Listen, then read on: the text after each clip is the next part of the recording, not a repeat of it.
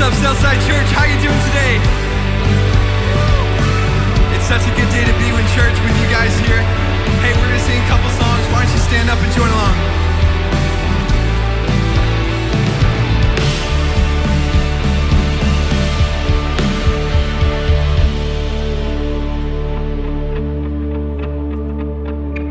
I've heard of wonders, ancient mysteries, the things of heaven my eyes have never seen. Here in this moment,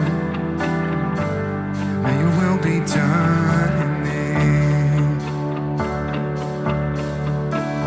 I've read the stories of faith and I believe you're still restoring, redeeming everything here in this moment. May your will be done in me. And I will run like a child to their mother, to the safety of the Father, to the place where I belong. And Lord, your love, could I ever understand it? There's something about your presence that leaves me wanting more. I'll bring my burdens, insecurities, run to the throne room and fall down at your feet. Won't waste a moment. You've come to set me free, and I will run, sing, like a child to your mother, to the safety of my Father, to the place where I belong. And Lord, your love,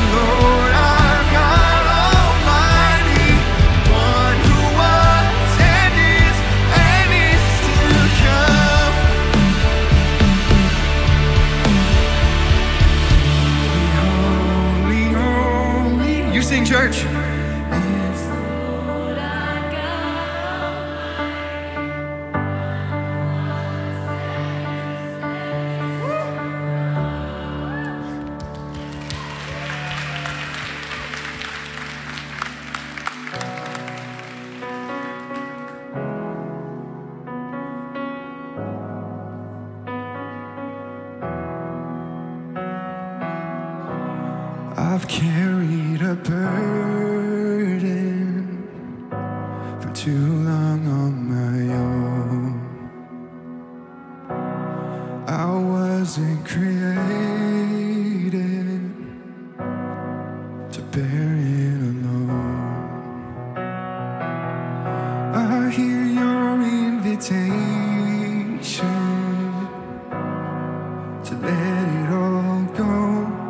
I see it now, I'm laying it down, and I know that I need you. I run to the Father, I fall into grace. I'm done with the hiding, no reason to wait. My heart needs a surgeon, my soul needs a friend.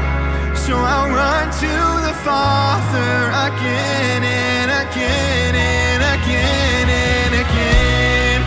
Oh, oh.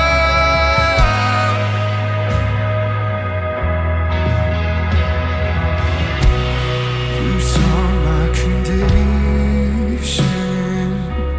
had a plan from the start. Your son for redemption,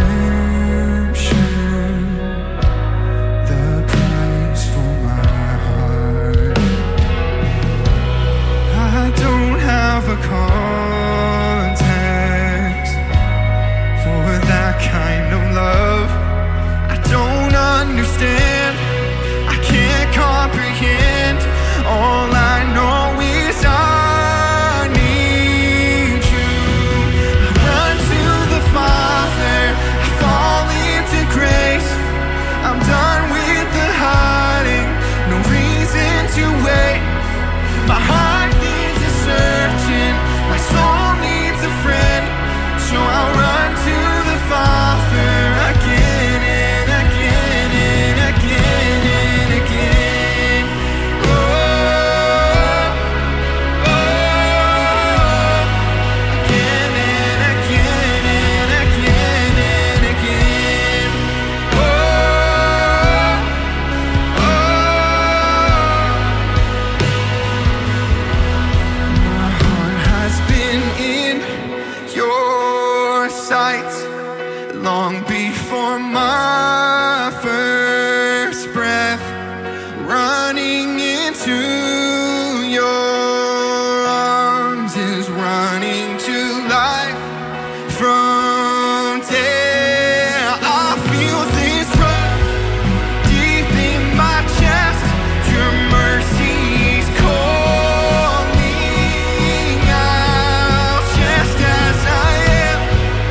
You pull me in, and I know I need you now. I run to the Father, I fall into grace. I'm done with the hiding, no reason to wait. My heart needs a surgeon, my soul needs a friend. So I'll run to the Father again and again. I'll run to the Father, I fall into grace. I'm done with the hiding, no reason to wait.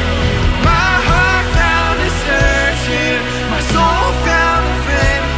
So I'll run to the Father again and again and again and again. Oh, oh, again and again and again and again. Oh, oh, again and again and again and again.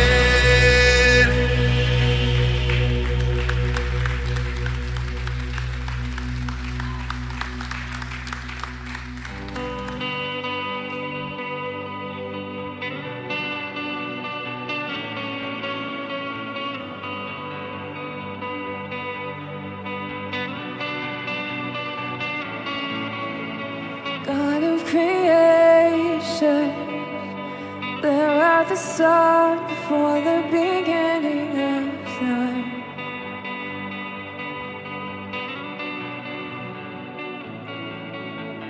no point of reference.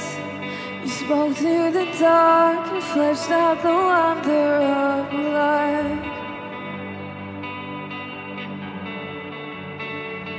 And as you speak,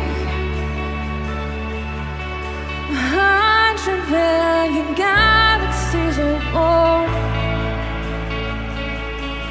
in the vapor of your breath. The planets form. If the stars were made to worship, so will I. I can see your heart in everything you've done. Every burning star, a signal fire of grace. If creation sings your praises, so will I.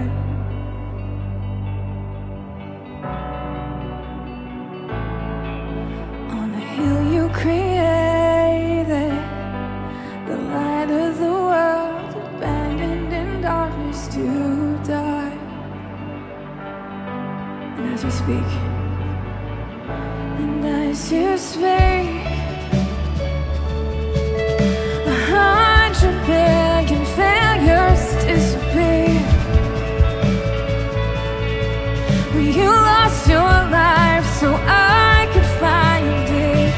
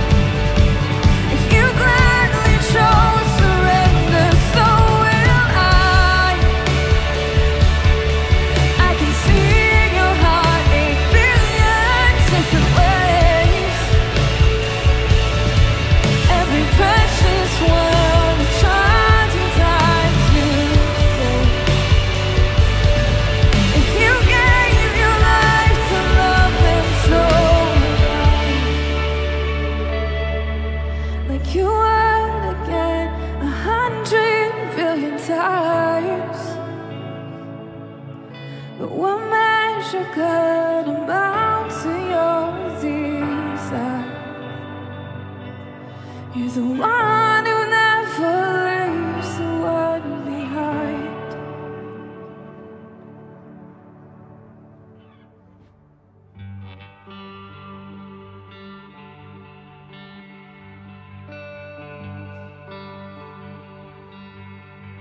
Oh Lord my God,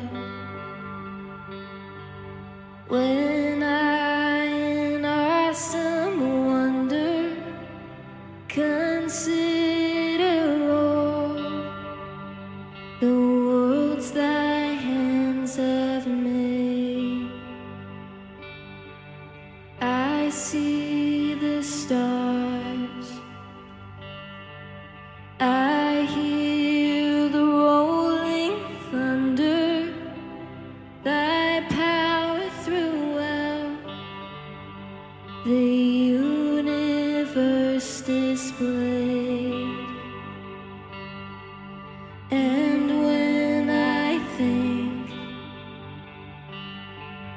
that God his Son not sparing sent him to die, I scarce can take it in that on the cross my burden gladly bearing, he bled and died to take away my sin. Then sings my soul, my Savior God, to thee. How great thou art, how great thou art. Then sings my soul, my Savior God, to thee. How great thou art, how great thou art, how great thou art, how great thou art.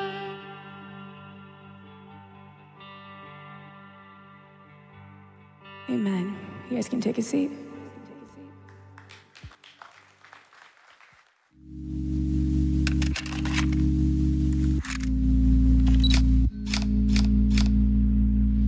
Hi, my name's Emily, and I got baptized October 10th, 2021. Why did you choose to get baptized? I chose to get baptized because I believed in Jesus, and when you believe in Jesus, you believe and you get baptized.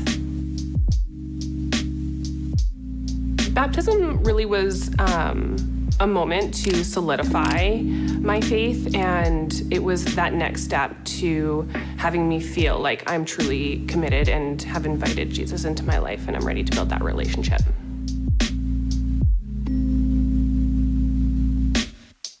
Oh, I was so nervous as well. So I would say do your best to try and turn those nerves into excitement, because once you are up there and you are ready to get into that water, you don't even think about the people that are around you. You're just so excited for that moment.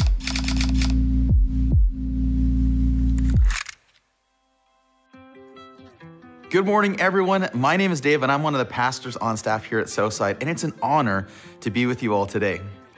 Hey, if Southside is new for you, I want to say a huge welcome here.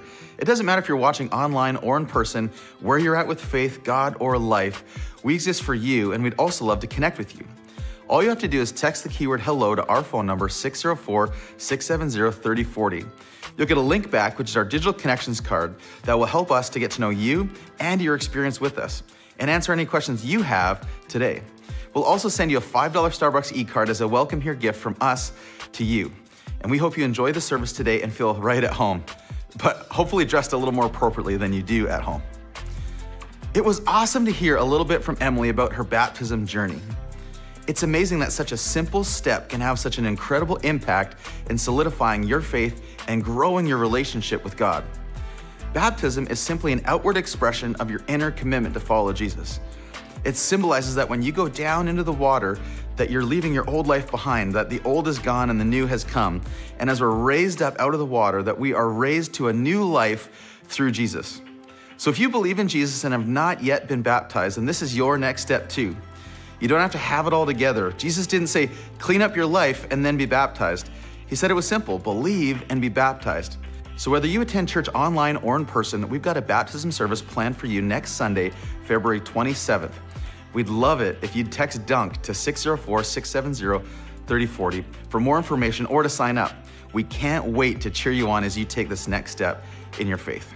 On Wednesday, March 2nd, we are going to be beginning a journey called Lent. I was talking to a few people this week and they said that Lent was a little confusing.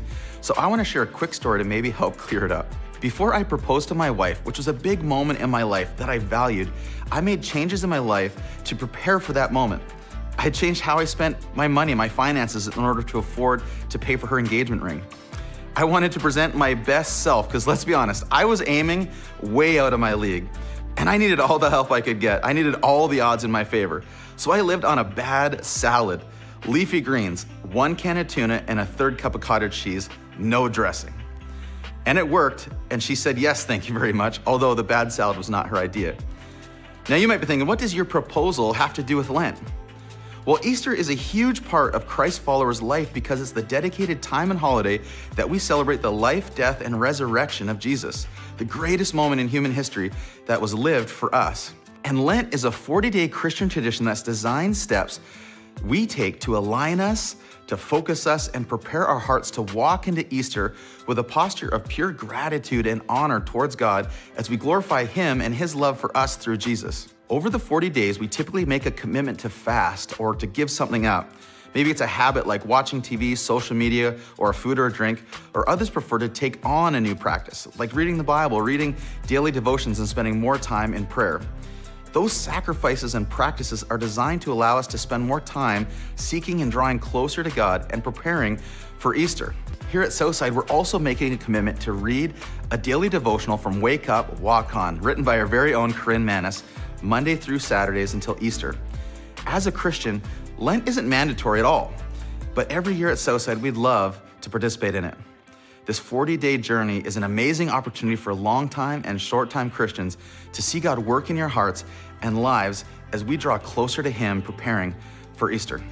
So I'd encourage you to join us over the next couple weeks by A, asking God what He'd have us give up or add over these next 40 days, and B, text the word Lent to 604-670-3040 to see how you can either order a hard copy of Wake Up, Walk On or receive a daily devotional to your phone as we journey together through Lent. As we prepare to give, I just want to say what a great season we are in celebrating baptism and Easter in the upcoming weeks. They also illustrate one of the reasons why we give. I'm just so grateful that when we give, that when my family tithes, that not only are we walking in obedience to the plan God has for us to bless us and our community, but we also are investing in funding things that are going to end up in heaven, that we're getting an eternal return on investment. And how impactful is that? This year alone, we've already seen 79 people walk from darkness into the light of hope of Jesus by accepting Him into their hearts. That only happens when we, the church, give, and God then takes that and does immeasurably more than we can ask or imagine. Because church isn't funded by grants or corporations or governments, but by you and me, the church. It is God's plan, and one that's designed not only to change our city, but to change us. So I want to encourage you to join us and take the step in your faith today to not only trust God, but to also invest in lives changed today, tomorrow, and eternity. You can simply join us as we all text GIVE to 604-670-3040, and you'll get a link back which lays out all the in-person and online ways that you can start giving today. All right, everyone, it's time for another impactful message in this series called 5. I can't wait to hear from God through Pastor Mike again today. So why don't you put your phones on Do Not Disturb, settle your mind, lean in, open your heart, and get ready to hear from God in the message today.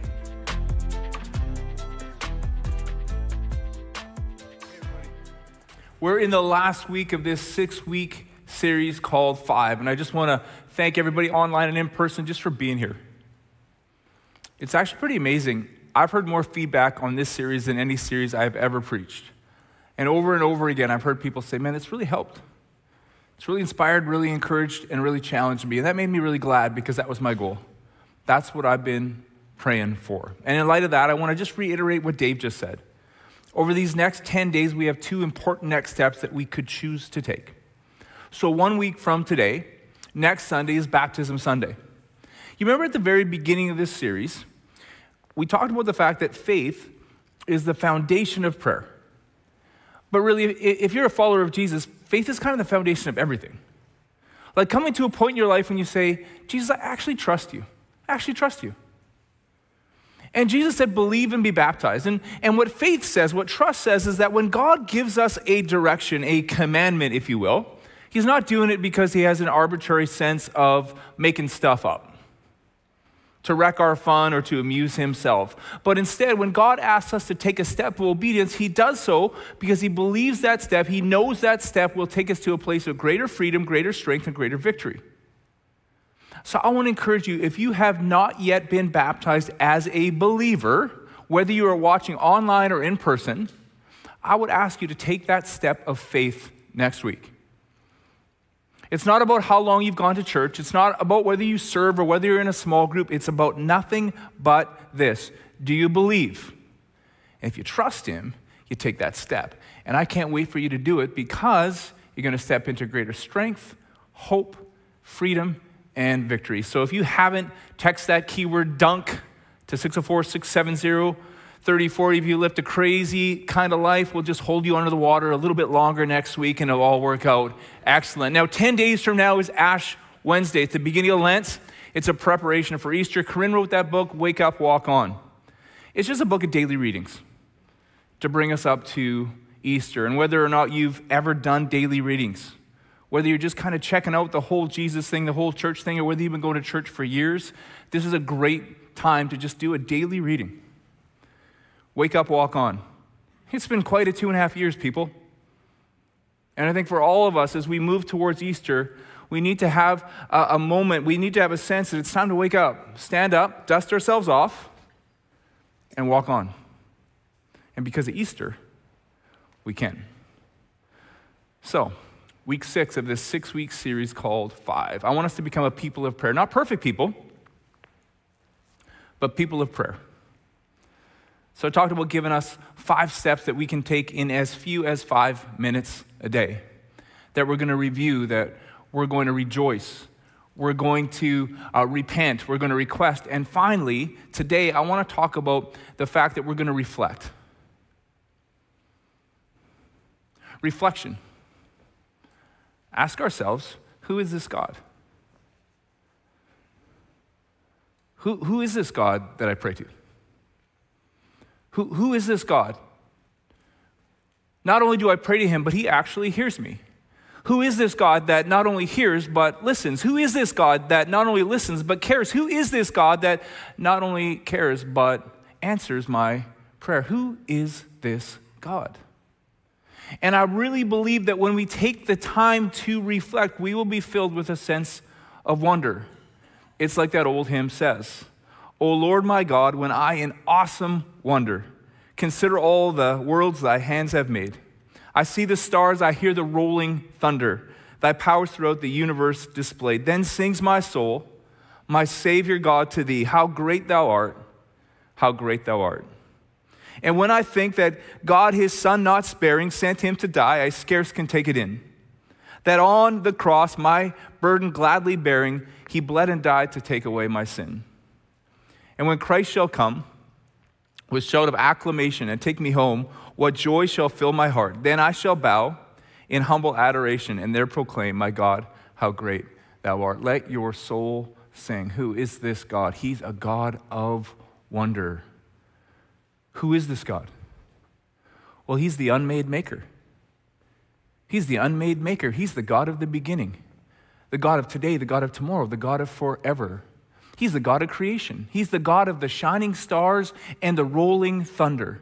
And yet he's also the God of the cross and the empty tomb. See, not only is he a God that holds the whole universe together. He's a God that wants to hold you together. He's a God that knows you fully, completely, and yet loves you absolutely. He's a God who's kind of come back for you one day. He's going to make every wrong right. He's going to make all things new. He's the God who says always, always, always the best is still yet to come. Who is this God? Let your soul sing. Be filled with wonder. Confession time. I'm not good at this. I struggle with wonder. I bet you do too. Every time we start to talk about the topic of wonder, there's this old quote from G.K. Chesterton that comes back to me. He says this, because children have abounding vitality.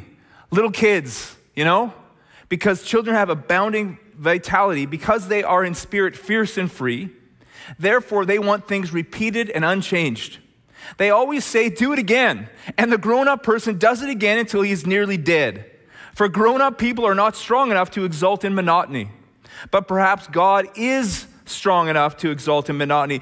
It is possible that God says every morning, do it again to the sun. And every evening, do it again to the moon. It may not be automatic necessity that makes all daisies alike. It may be that God makes every daisy separately, but has never got tired of making them. It may be that he has the eternal appetite of infancy, for we have sinned and grown old, and our Father is younger than we.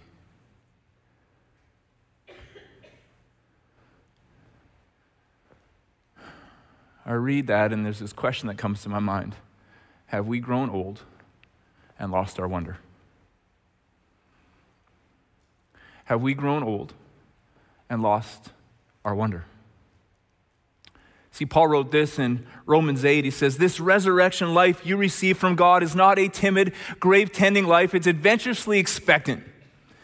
Greeting God with a childlike, what's next, Papa? And I read that and I think to myself, have we grown old and lost our wonder? Because I don't always feel like that. Have we grown old and lost our wonder? C.S. Lewis says this, should always have the mind of an adult, but never, ever, ever, ever lose the heart of a child. Have you and me grown old and lost our wonder? When I think about my wonder years, there's a name that always comes to my mind. And if you've been at Southside for any length at all, online or in person, you probably heard this name before. The name is Grant King, my best buddy growing up. You're like, wow, I just really want to hear a Grant King story today, Mike. That's great. Well, tough luck. You're going to hear one anyways. Grant and I started hanging out when we were about 7, maybe 8 years old. And from that day forward, like almost virtually every day of our lives till we were 19, we hung out. And it was wonderful.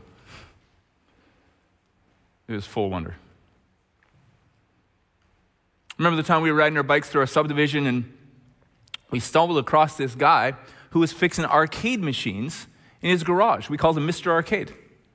We asked him if he needed testers, and he said yes. So for an entire summer, every night we would go to Mr. Arcade's house and play like Space Invaders, Pac-Man, and Frogger for free.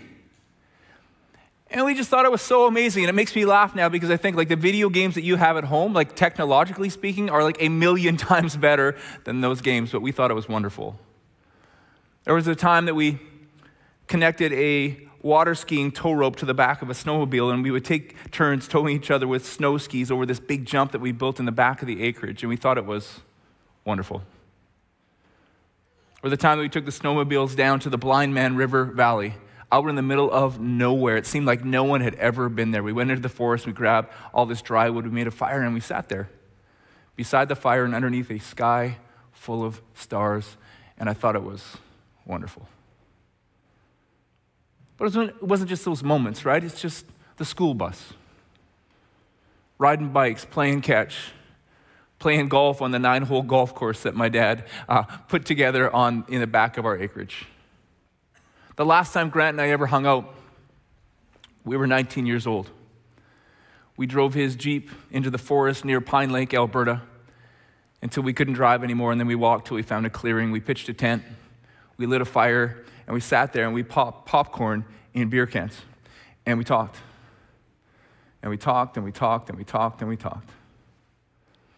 We didn't talk much about the future because by that point of our lives, we had realized, even subconsciously, that Grant's future didn't involve Mike, and Mike's future didn't really involve Grant. See, for some of you who know my story a little bit, I went off the rails for years, and at first when I went off the rails, Grant went off the rails with me. We were side by side going off the rails. But eventually I went so far off the rails that no one could really go with me. And so we kind of like drifted apart. Still best friends. But there was a time, I'll tell you, there was a time in our lives, I guarantee you this, there was a time in our lives that we were so close that if I would look at Grant and said, Jesus, save me, because he did, you know. Jesus saved me, and I'm leaving Red Deer, and I'm going to Trinity Western University. Grant King would have said to me, when are we leaving? But not anymore. And so we sat there, and we didn't talk much about the future because we knew that the future of Grant wouldn't involve Mike, and the future of Mike wouldn't involve Grant. So we talked about the past, being kids, you know, being best friends. The crazy stuff we did, getting into trouble, getting out of trouble, girls we liked, girls who liked us. And we just kept talking and talking and talking and talking, popping popcorn in those stupid beer cans all night long. Grant had this portable stereo with him, and at first we just kept switching cassette tapes, but eventually for the last several hours we just left the same tape in. It just kept flipping and playing, kind of like our soundtrack, U2, Joshua Tree, over and over and over again. And when I look back in the night, it's funny because we never said the words, but all the words that we spoke, we never said these words, but all the words that we spoke really just said this.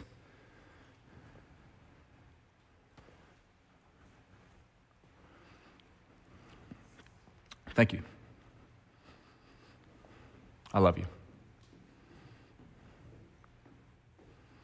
And the sun came up and we ignored it at first, but eventually Grant looked up, said, well, I guess we didn't need the tent. And we packed up and we went home. It's funny when I look back at that night, because if you ask me the dividing line between Mike Manis, the kid, and Mike Manis, the adult, it's that night. And don't get me wrong, like I have so much to be thankful for in my life right now. So many blessings that I truly, truly am grateful for. I wouldn't trade them for the world. But if you ask me, what was the moment? What was the moment that you might just have lost your wonder? I'd probably say that night. Popping popcorn in beer cans near Pine Lake, Alberta. And I'm really grateful. I wouldn't trade what I have for the world. But I've been thinking about that question a little bit lately for you. I've been thinking about that question a little bit lately for me. Have we grown old and lost our wonder? Because there's something I've been saying to you from the very beginning of this series, and I want to say it again. You don't have a soul. You don't have a soul. You are a soul. You have a body. You have a mind. Your body and your mind are aging. Your soul is not. You are not grown too old for wonder. So here's what I think we do. I think we take stock of everything we have, and we're absolutely grateful. And we recapture the wonder. Now, I'm not some sort of an expert standing up here lecturing you, but I got some ideas, and maybe we could try it together. So step one, if we're going to recapture the wonder, when I look back at my wonder years, one thing I think we need to do, make a friend. Make some friends. It's funny how easy it was to make friends when we were kids. It gets so much harder when you're an adult. Don't you think so? Why is that? I kind of thought of 3 A's that I think make friendship harder as an adult. 3 A's. The first is acceleration. Acceleration. We are shockingly busy. Ask someone how they're doing. They'll go, oh, crazy busy. Crazy. Insanely busy. Think about what you just said. You're crazy and you're insane. I get it. I get it. So here's what you should do. Stop. Stop it. Only you can stop it. Only you can make that decision. Look, go ahead, excel. I want you to. Do well in life. But understand this, please. Life is lived in the margins. And for too many of us, we're living without any. Love happens in the margins. Friendships are built in the margins. Wonder is found where? In the margins. So make a decision. Only you can make it. Slow down. Slow down. Number one, acceleration makes it tough. Number two, anxiety. Kind of scared because by the age that you and me are at, relatively young still, obviously, but I mean, we've lived a couple years, we've been hurt, right? And so there's something about you. When you're 7, 8 years old, what do you have to lose? And then all of a sudden you get a little older, and now you know what you have to lose. But I want you to think about something, because I really believe it's true. I think the risk of isolation is much, much greater than the risk of vulnerability. I think the cost of isolation is much, much, much greater than the cost of vulnerability. I think it's tough to make friends because of acceleration, anxiety, and anger. Anger. 2022, the year of anger. Anger. 7, 8 years old. First time Grant and I ever hung out, we shot hoops. Played basketball. You know what we didn't do? Didn't say, hey, Grant, want to shoot hoops? He said, yeah. And I went like this. I said, oh, wait a minute. Before I give you the ball, Grant, hey, before I give you this basketball, before I can decide whether I'm going to shoot hoops with you, one question. Just one question. I know you're only 7, but if you could have voted, who would you have voted for? Because I ain't shooting hoops with somebody who doesn't vote like I vote. And Grant didn't say, whoa, before you give me that ball, hey, before you give me that ball, I just need to know one thing. Do you got a big flag in the back of your pickup truck? Because if you don't, I can't shoot hoops with you. Or if you do, I can't shoot hoops with you. Weird, right? Man, we're angry. We're looking for all kind of reason to divide. Why are we so angry? I think part of it is those first two. Acceleration, we're shockingly busy. I got to save time here. I don't have time to get to know you. I don't have time to understand you. I'm going to make this quick. I'm going to divide the world into 2. Good, bad. Dumb, smart. Evil, virtuous. Makes it a lot quicker, doesn't it? I didn't have to take the time to get to know you. And I'm a little bit scared because I think, well, I don't know, man. What if I lose this argument? I want to tell you, I'm pretty proud of our church, by the way. Southside online, Southside in person. John Wooden said years and years and years ago, he said this, we should be able to disagree without being disagreeable, don't you think? I'm really proud of this church because here's the thing. I know that not everybody in here, not everybody online sees every issue the exact same way. But somewhere along the line, we made a decision that we're going to stop looking for reasons to divide and start looking for reasons to pull together. We're family, right? We're family, right? Like our Father. Who is he again? Oh, he's the unmade maker.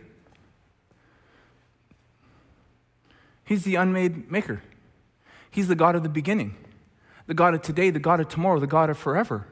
He's the God of creation. He's the God of the shining stars and the rolling thunder. But he's also the God of the cross and the empty tomb. See, he holds the whole universe together, but he also wants to hold you together too. He knows you absolutely, fully, and completely. And he loves you totally. And he's coming back one day. And he's going to make every wrong right. He's going to make all old things new. And he's the God of the best is always yet to come. And he gives us the ability to love. Because this would be weird, right? In 2022, wouldn't this be weird? Because the world's watching. The world's watching. The world's watching, and they're looking for an alternative. And this is what the world doesn't need in 2022. know what the world doesn't need in 2022? I don't know why I just like saying 2022. It's just kind of a weird thing that rolls off my tongue. You know what the world doesn't need? They don't need a group of people who live exactly as accelerated, exactly as anxious, and exactly as angry as everybody else. But you know, there's one thing that makes them completely unique and completely different. You know what it is? Now listen to this. It's amazing. They're so different in one way. They go to a building for an hour a week, they listen to some tunes, and they hear a motivational talk. Whoa. You know what the world's looking for? What if this God of love, the unmade maker, the God of creation, the God of redemption, the God of salvation, what if that God gave us the ability to love each other well? And realize once and for all that there is more that pulls us together than should ever tear us apart. You want to restore your wonder in 2022? Make a friend, make some friends. We get real intentional about this at Southside, by the way. We got small groups.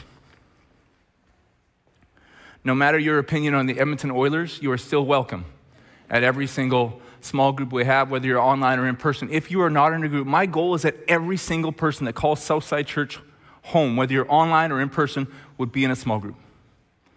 So if you're not and you're willing to be a friend, you're willing to make some friends, please text the keyword group to that number, 604-670-3040. So number one, make a friend, make some friends. Number two, be grateful. Be grateful.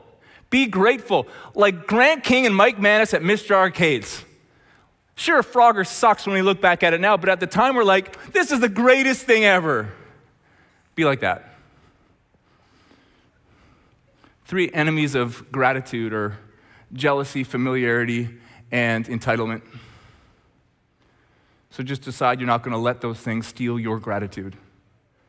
Jealousy is just is based on something called the scarcity mentality. Jealousy says there's only a certain amount of good stuff to go around. So if you have success, it means less for me. But we believe in the God of more than enough, so we can celebrate instead of being jealous. We can celebrate instead of being jealous.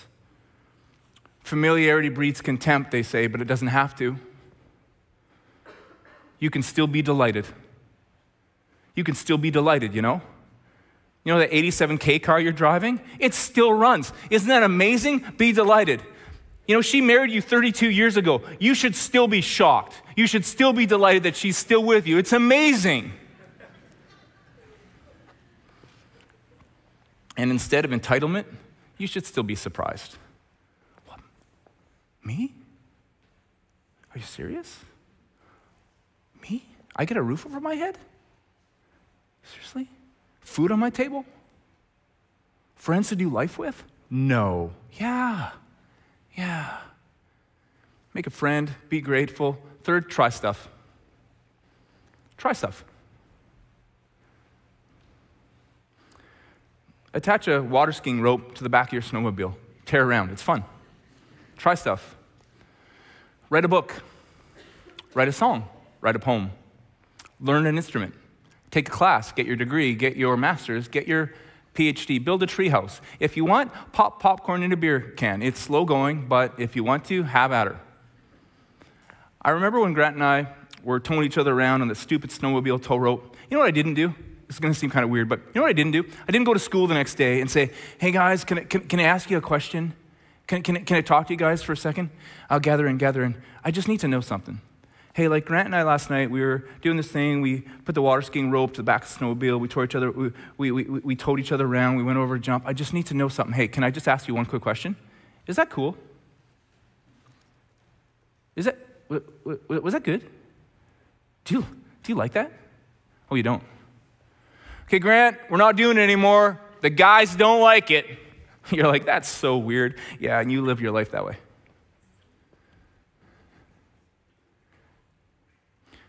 So what would you try if it didn't matter what they thought? What would you try? Would you write a book? Would you write a song? Would you learn an instrument? What would you do? What would you try? It's funny, sitting around that campfire near Pine Lake, Alberta all those years ago, up until that point in my life, I would say that I did not maximize my potential. I did not try. At school, I did not try at work. Did not maximize my potential. But, why do I keep saying potential? I can just say potential, okay? Potential, okay. So, potential. Okay. Anyways, after 19 years old, man, I started to try. Oh, did I try. And Jesus had saved me, and I read in Colossians 3:17, whatever you do, whether word or in deed, do it all in the name of the Lord Jesus Christ, giving thanks to the Father through him. So I tried at stuff. I went to university, and I tried, and I started getting good marks, and I was flabbergasted. I was like, whoa, man, this is crazy. And it was just this great, delightful surprise, and it was so good and so right. And then the months wore on and the years wore on, and I kept having success. And you know what ended up happening to me? I began to validate myself through success. And all of a sudden, it wasn't a delightful surprise anymore. Oh, you better not fail. Can you relate at all? See, because I would suggest that for some of us, we don't try stuff because we're desperately afraid that if we try, we might fail. And I would say, hey, fail more. Fail more. What would you be willing to try if you did not fear failure? Next one, look back. Look back. Sitting around that campfire, Grant and I kept looking back, and even as I look back at us looking back, it makes me kind of sad. It makes me kind of sad that that's the last time we really ever hung out. But I don't think it has to. Like, I think when we look back, we sometimes have this fatalistic mentality that says, that's over forever. But that's not true. See, who is this God? Well, he's the God of the beginning, right?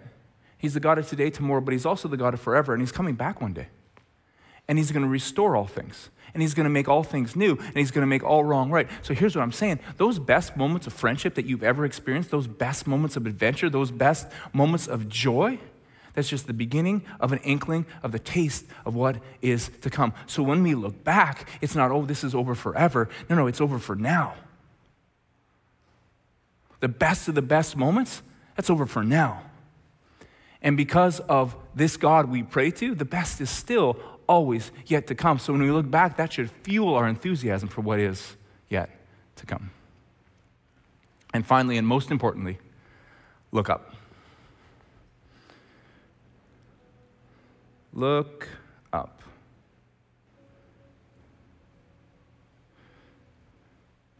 Sitting in the Blind Man River Valley, around that fire, underneath a sky full of stars, and you look up, and you're reminded of the fact that, well, Psalm 19 says it this way, the heavens declare the glory of God, the skies proclaim the work of his hands.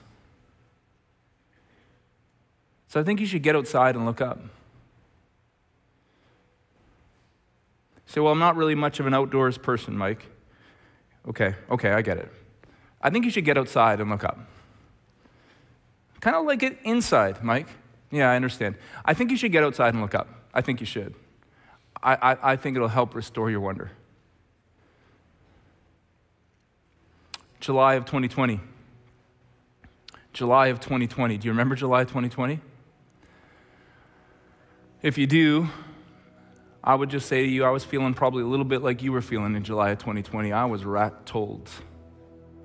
I was struggling a bit in July of 2020. It was about 6 months into the pandemic and the quarantines and the preaching to a camera instead of people and all of that stuff. And it felt like we had lost so much and we were never going to get it back. And I just was looking only at what I had lost and what was right in front of me. And I was driving around Chilliwack all by myself in my car, and I was having a pity party, and I was struggling.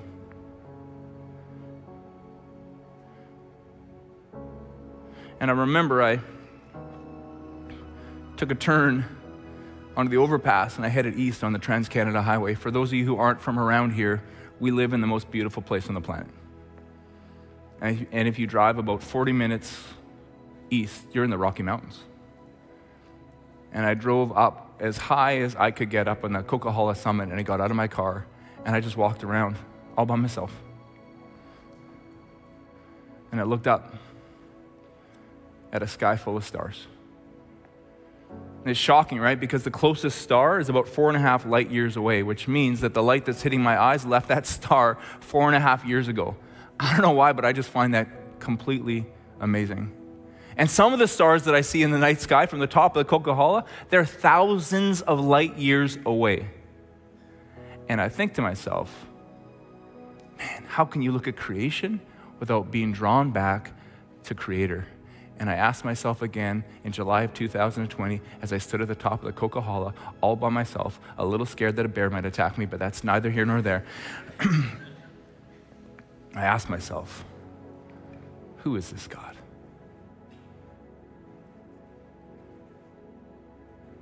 Well, he's the unmade maker. He's the God of the beginning, the God of today, the God of tomorrow, and the God of forever. He's the God of creation. He's the God of the shining stars and the rolling thunder.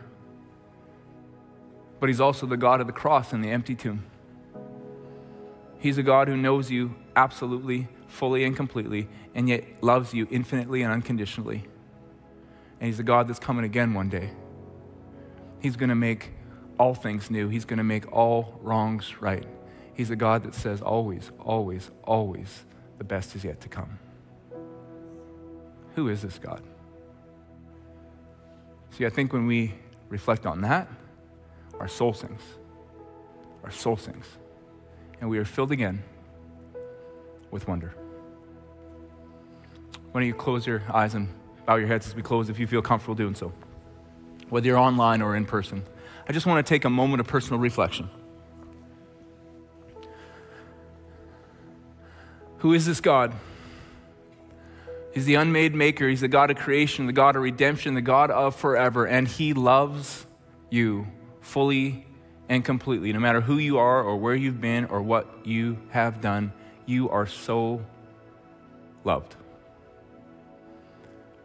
God's son Jesus stepped into human history. He died on a cross. And he rose again. And he did that so that you could move past your past once and for all, to put down your regret and your shame and your guilt and even your scars and move forward. Gives you strength for today, hope for tomorrow, and the promise of eternity where the best will always, always, always be yet to come. Have you met him? Do you know him? I want to give you the chance, whether you're online or in person right now, with heads bowed and all eyes closed. If you don't mind right now, if today is the day that you want to accept that free gift that Jesus purchased for you through his death and resurrection, forgiveness and salvation, why don't you raise your hand up nice and high right now so I can pray for you? That's awesome. Awesome. Awesome. Whether you're online or in person right now, you can put your hands down. I'm going to pray out loud and you can just pray silently along with me. Jesus, thank you. Thank you that you came to rescue me when you died on that cross. And so I ask you today to be my Savior. I pray that you would forgive my sins. And thank you that you rose again. So I pray that you would be my Lord, that you would give me the strength to change, to live, to find freedom and victory in my life, today, tomorrow, and forever. And God, for all of us, whether we've been going to church our whole lives, I pray for all of us in 2022. God, please, please, please restore our sense of wonder. That regularly in our lives, we will just be stopped in our tracks with this question: who is this God? And we know it's you, and we're unbelievably awestruck. We love you. We thank you. In your name, amen. Let's celebrate, church.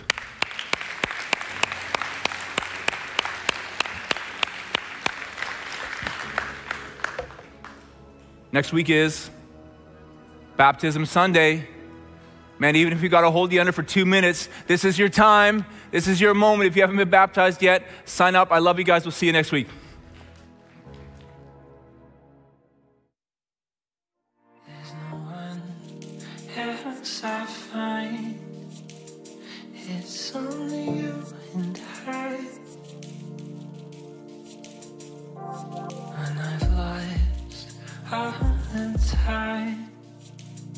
I see as you remind into the quiet. What they need from us, so we're